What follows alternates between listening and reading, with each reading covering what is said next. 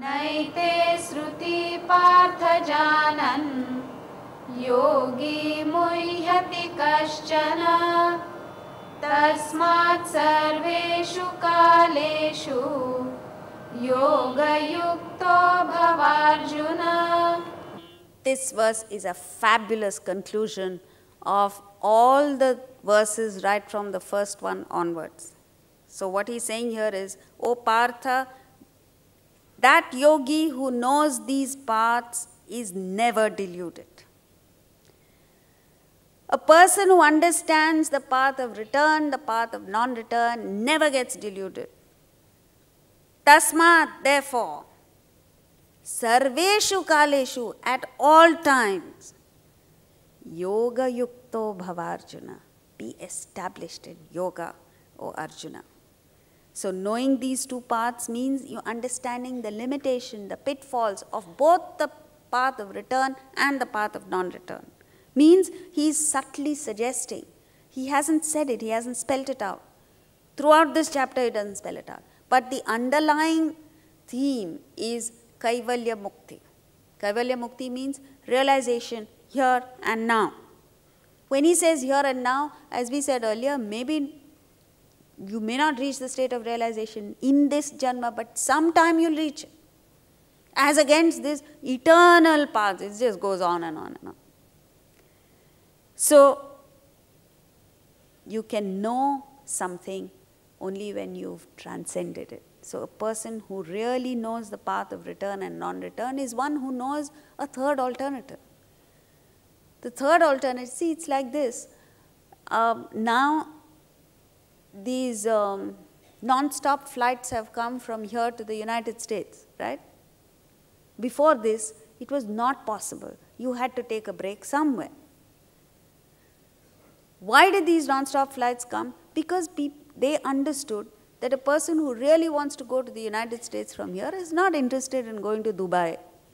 You know, suppose an airline offers, you have to go to New York for a specific purpose on a specific date. And the airline says, why don't you go via Dubai, I'll give you 3 days free holiday, free hotel, this, that, and the free shopping. Would you be interested? Because you're not, that's an impediment, that's a definite disturbance in your mission. So you say, no, get me there in the quickest possible time. But still you have to take one stop and go there.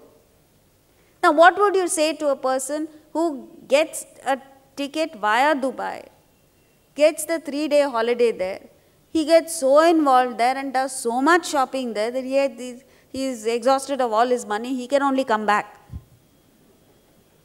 What happens to his trip, his job there in New York? Gone. What would you call such a person? Mudha, fool. What we don't understand is we all fall in this category. We go there and return. We go halfway and return. Slightly better than that is a person who says, why not? I've never visited Dubai and now I'm getting a free chance to get to Dubai, so I'll go there, enjoy my 3 days and go to New York and do my job. Do whatever I want to do. This is the path of non-return. But a person who is totally fixed, is very important work there in New York, and it's a matter of life and death for him. He's totally focused on getting there. He doesn't care about going to Dubai or Timbuktu for that matter. He says, get me there as quickly as possible. So what does he do? He gets on to this 14-hour flight non-stop. He is the most sensible person. Because if you want to go to Dubai, why don't you go there and come back? But you can't go there thinking that you are in transit. On the way, I'll go there for 3 days, get stuck, and then you are left with no option but to come back. That's a horrible thing. If your mission is to go there and complete your job, why would you waste your time in Dubai for 3 days? Still doesn't make sense. This you see clearly. But when it comes to our life, this clarity goes because of desires, because of attachment, because of lack of sincerity. You know, the problem is we are not true to ourselves. We are not sincere even with ourselves. How can you be true to anybody else? And therefore it is that because this sincerity is lacking, you want to make up for it by going around impressing other people. No sensible person will get impressed. And the fools who get impressed are not worth impressing because they don't see the truth. So get back to yourself and find out where you're being insincere with yourself and tackle that. Once you do that, you're settled for life. You don't need any external help or prop. All you need is your determination. Look at all the examples. Nachiketas did not go and consult anybody. He knew exactly what he had to do and he did it. Prahlada did not have to go consulting anybody or taking anyone's help. He knew exactly what he had to do. He did it.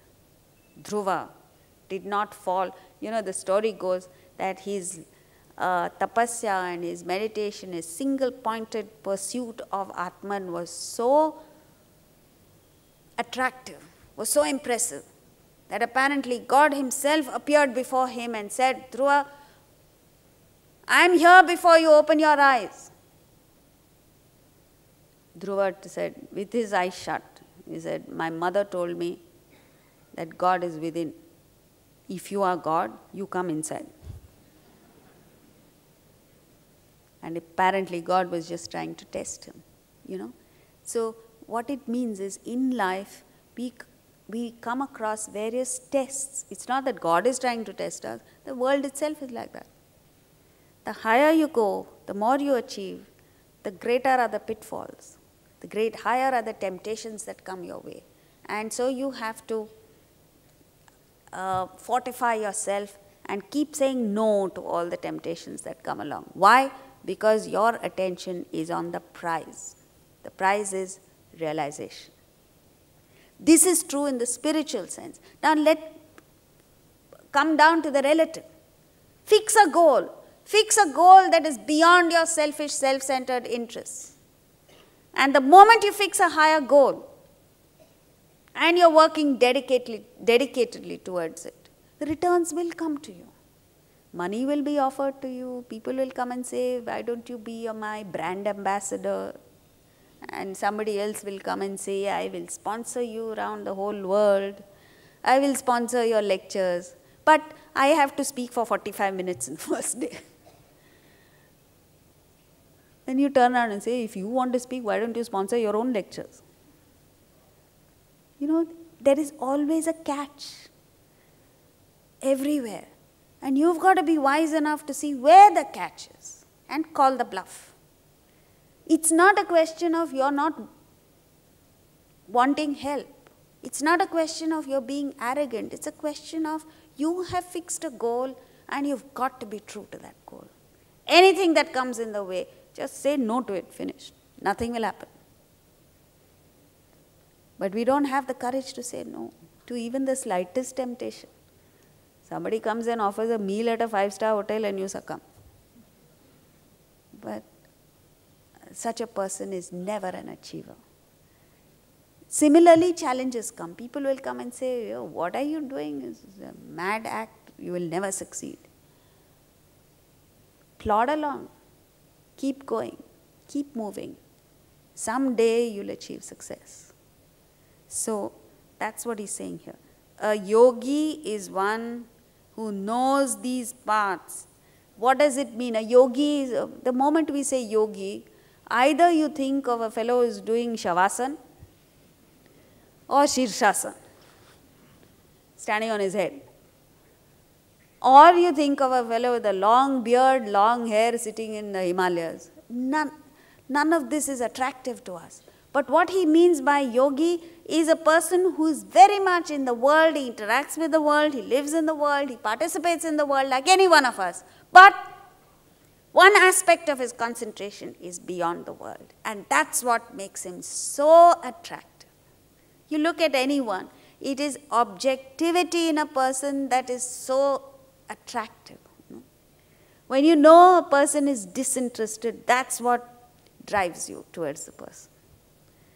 If you feel that the person is running after you, then you lose all interest in the person. So that's the way it is in the world. So the moment you show disinterest in the world will come to you. Everything will come to you on a platter. The key is disinterest. And how do you get this disinterest? You are disinterested in lower things only when you are totally absorbed in something higher. And that is so fantastic. I told you of this professor I met in a college. His attention is completely dedicated to his field of knowledge. And that itself makes him so pure, makes the person so attractive, because you know he's not interested in anything else. He's not even interested in awards and the rest of it. Just the pursuit of knowledge. Anything that you do, if you're true to it, it gives you a tremendous power, tremendous energy, and great happiness. So that's all that you need to follow. So the yogi who knows these paths is never deluded. Tasmat sarveshu kaleshu yoga yukto bhavarjuna. Now what does this yoga yukta mean? It's best understood through examples, through a story. There is this immortal story about a king, a state in which they had this very strange practice where they would appoint a new king every 5 years. And at the end of those 5 years, that king would be ferried across the river to the other shore, which was wild jungle, and left there to be devoured by wild animals. So what would happen is, every 5 years when a new king was appointed, that king didn't want to remember what was going to happen to him 5 years later. All that he was concerned with is that suddenly out of nowhere he's become king. So he enjoyed the wealth, the power, the influence and the rest of it that came along with his kingship, and he had no time to think of the future. By the time the second year came, periodically the thought would come into his mind that, oh my God, my death is approaching. But he continued and enjoyed what the throne offered him. The third year is a positive disturbance. Fourth year, he found he couldn't sleep properly. Fifth year, he couldn't enjoy anything that was presented to him because he was obsessed with the fact that how do I meet with this death. And on the last day, he was in such a state that he usually had to be carried into the boat and ferried across. In this scenario, one fine day, there was a young man who became king, who elected to be king. And what was different about him is that with the passage of time, with every year that went by, instead of his enjoyment reducing, his partying increased, his enjoyment increased, everything seemed to increase. And the people around him were wondering, says, either this fellow is nuts, mad, or he doesn't know what's going to happen to him. But they couldn't tell him, for the time being he was the king. And then the last year came, and his revelry was at its maximum. And the day he was to be transported to the other shore, he threw a magnificent banquet for all the citizens and waved goodbye to them and walked towards the boat. They were all stunned. They didn't know what was happening. They thought he was a man of realization. So he stepped into the boat and he saw this old boatman there.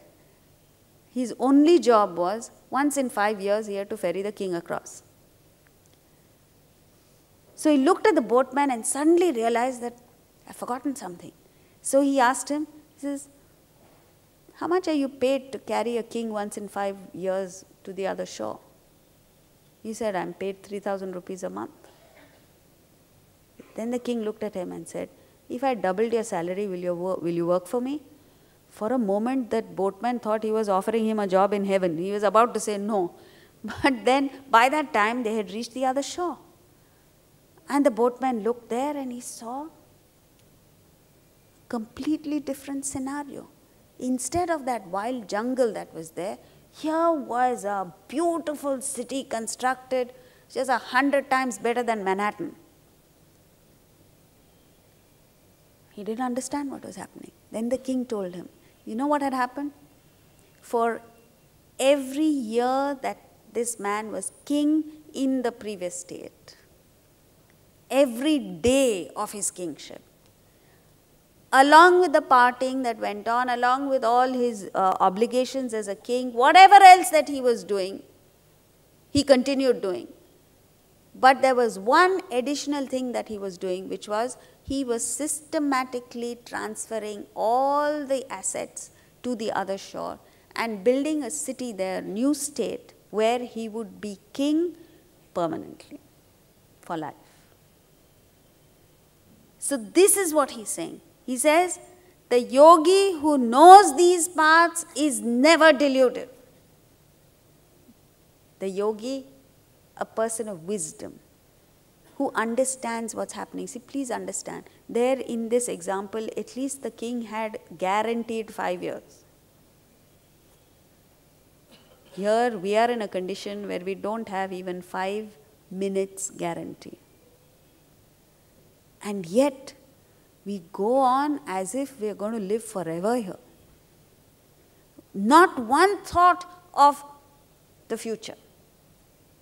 So here is a person, a yogi, who, like that king, lives in the world like any one of us, establishes relationships, does his business, job, whatever he has to do, enjoys every aspect of life here.